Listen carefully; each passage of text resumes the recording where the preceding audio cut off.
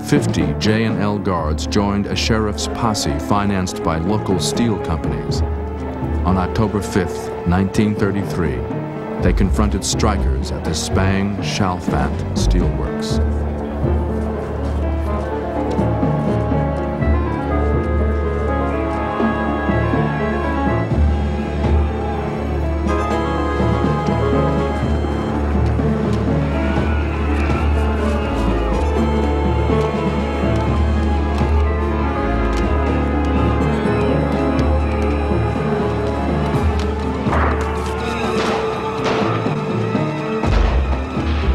One man was killed, 20 wounded. The NRA had failed to protect workers' rights to organize unions. More than a year later, in an effort to limit strike violence and protect labor, Congress passed the Wagner Act. Although it did not cover farm workers, it promoted collective bargaining in the industrial workplace and gave the National Labor Relations Board the power to stop unfair labor practices by employers. When the Wagner Act was passed, this was a kind of renaissance for those of us who had undergone all of this medieval treatment in our workplaces. And we idolized President Franklin Delano Roosevelt. We thought he was one of the greatest men ever born. And he renewed our lives, our inspiration, especially in our unions. Many corporate leaders were outraged by the Wagner Act and President Roosevelt. In Aliquippa, J&L defied the new law. The legal struggle would go all the way to the Supreme Court. Tom Girdler, now head of Republic Steel, saw the Wagner Act as a threat to his relationship with his employees. Girdler had built Republic Steel into a profitable powerhouse. He wanted no government interference. Father thought Franklin Roosevelt was a disaster. It was during the Roosevelt years that the adversarial relationship between the unions and the companies was promoted to the greatest extent by the unions and backed by the government. You may say that John L. Lewis, president of the United Mine Workers, saw the Wagner Act as an opportunity to organize all industrial workers, including the millions of factory workers and blacks and immigrants excluded by the American Federation of Labor.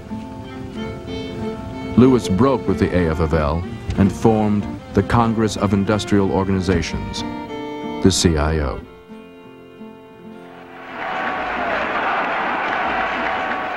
The workers of this country want representation. They want organization. They want participation. They want protection. They want employment. And they're going to have those things through the leadership and the instrumentality of this new labor movement that you're forging. There is power in the hand of working folks. When they stand hand in hand, that's the power that was doing everything. One does real union grand. John L. Lewis's main target was the steel industry, the citadel of anti-unionism. Steel underlay the whole industrial American operation. At the time when we were a country of smokestack industry, we needed steel to make the automobiles. We needed steel for all the purposes of industry. If there was no steel, there was no industry. This was the heart of the matter. In June 1936, Lewis formed the Steel Workers Organizing Committee, SWOC. The CIO pledged $500,000 to begin the battle with the steel companies. Lewis chose Phil Murray, vice president of the mine workers, to head SWOC. Murray broke with tradition by including blacks and communists on his organizing team. There was a ferment that's hard to imagine. People ran out of cards. You know, you went out to organize, you didn't have to plead with people and convince them. They grabbed the cards. They were ready. They'd been long ready. This was the Depression. They wanted something done.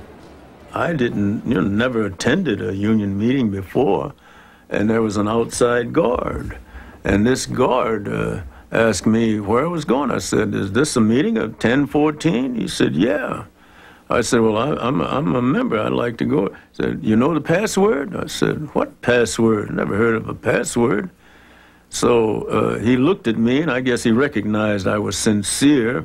He said, "Well, look, I'm going to give you the password. You're not to repeat it to anybody, whether they're members of the union or not. You're not to write it on anything. You have to memorize it." I said, "Okay."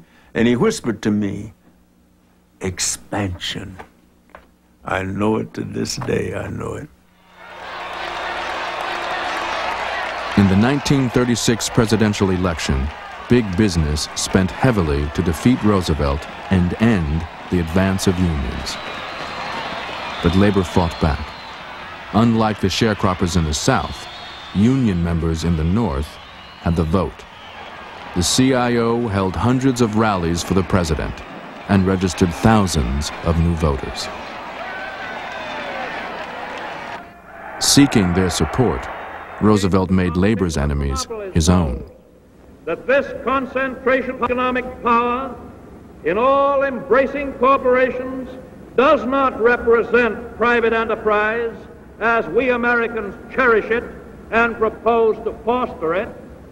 On the contrary, it represents private enterprise which has become a kind of private government and is a power unto itself, a regimentation of other people's money and other people's lives. The Roosevelt administration did everything they could to further the interest of the working people. By the working people, I mean the union people, because there was more votes there than there were any other place else, and I think it was primarily for that reason. 2 months after Roosevelt's landslide victory, John L. Lewis began secret negotiations with Myron Taylor, chairman of America's biggest steel corporation, U.S. Steel. Taylor had watched CIO sit-down strikers win union recognition after stopping production at General Motors. He did not want to risk a production shutdown at U.S. Steel.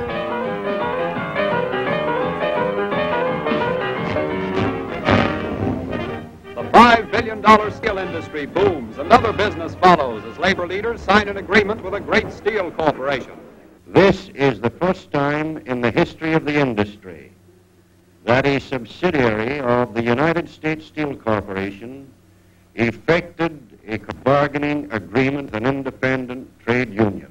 Well, my father and all the heads of the small steel companies, Little Steel, Bethlehem Steel, Weirton,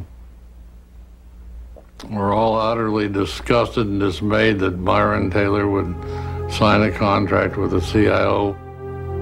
The smaller steel companies, known as Little Steel, vowed to stop the CIO. But in April 1937, Little Steel executives were stunned when the Supreme Court ruled against J&L and upheld the Wagner Act. Workers in Little Steel now demanded union contracts. Throughout Little Steel, what they wanted simply was what Big Steel already had.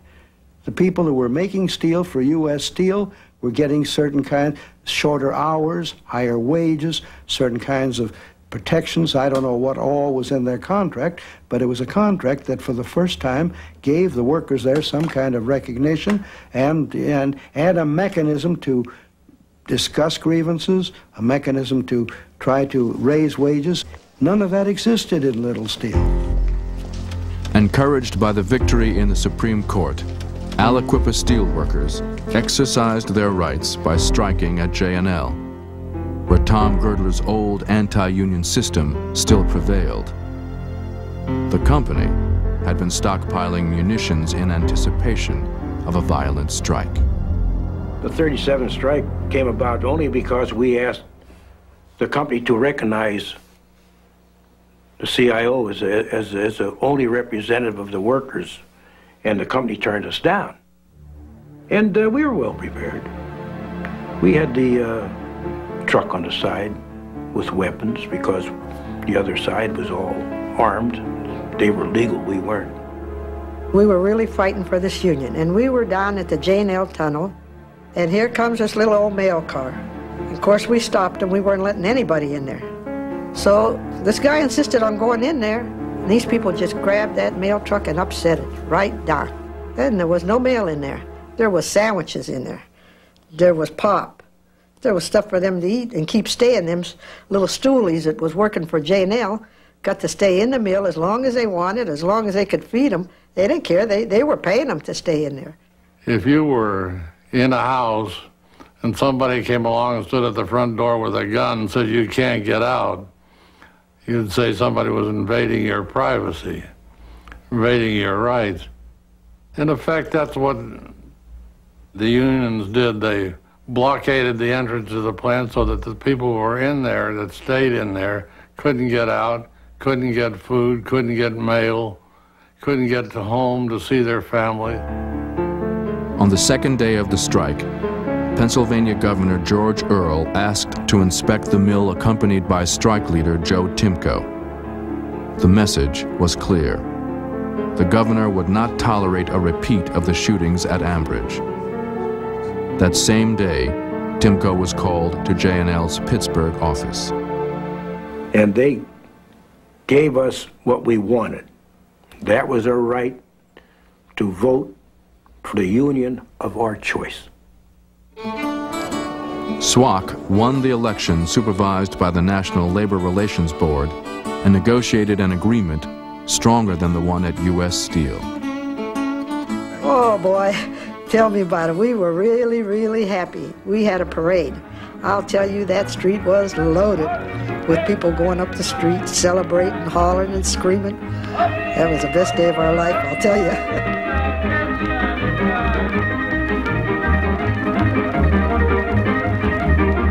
SWAC and the steelworkers believed they had finally brought democracy to Aliquippa, and it now seemed that all of Little Steel would fall. Tom Girdler saw events in Aliquippa as a direct threat to the rights of management. In May, he spent $50,000 on arms and ammunition for Republic Steel. Girdler also prepared for a propaganda war, purchasing more than 40,000 pamphlets which branded John L. Lewis a communist. Father's opinion of John L. Lewis was not the highest. In fact, he thought he was a louse. Father said that before he would sign a contract with John L. Lewis, he'd go back to raising apples in Indiana. Philip Murray was just as bad. The Republic cannot and will not enter into a contract, oral or written, with an irresponsible party, and the CIO, as presently constituted, is utterly irresponsible. Therefore, any discussion of this subject is futile.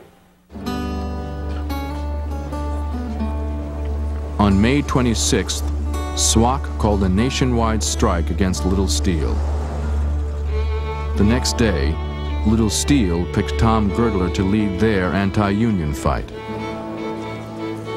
But workers believed that even Girdler could be defeated.